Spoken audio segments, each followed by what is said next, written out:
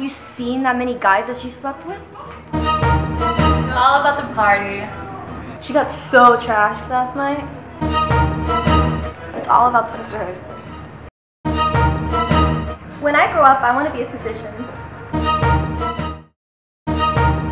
I can't find someone who doesn't want me just for sex. I don't drink. I just carry my red cup and burn it all night. It's not my thing. There's a lot of people who assume that sorority girls are sluts. So what do you have to say about that?